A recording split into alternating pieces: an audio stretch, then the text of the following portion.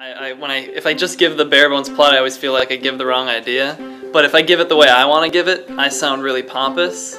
Because the way I always want to say is it's like a meditation on art, love, sex, and death. But people think, oh, art, film major, all.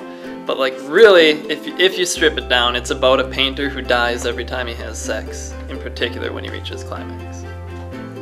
But if I just say that, people think, what kind of movie are you making? My name is Cole Seidl. I'm a film major. I'm being funded through URGO, and my mentor is Wes Ellenwood.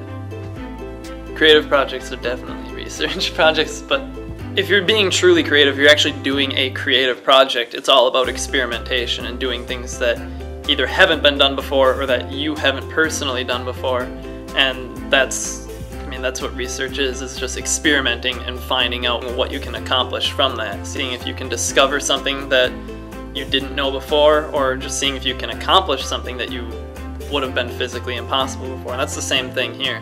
It's not necessarily a scientific experiment because I throw in about 150 variables at a time, which I know you're not supposed to do, but that's how it has to. That's the only difference I think between creative experimentation and scientific, is creative is much more chaotic. And other than that, it's still, you're trying something and you're tweaking it to see what works.